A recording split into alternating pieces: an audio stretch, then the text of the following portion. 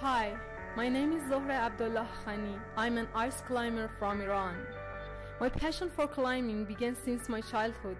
As a child, I believed that climbing will lead me to touch the sky, or at least let me be closer to it. January 2014, I placed third at Asian Ice Climbing Championship in South Korea.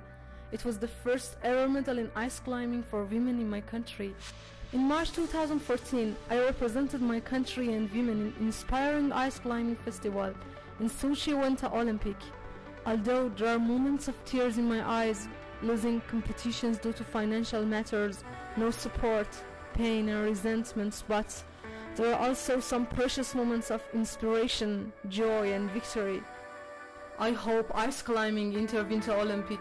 Then there would be more support of women in ice climbing all over the world, and especially women in developing countries.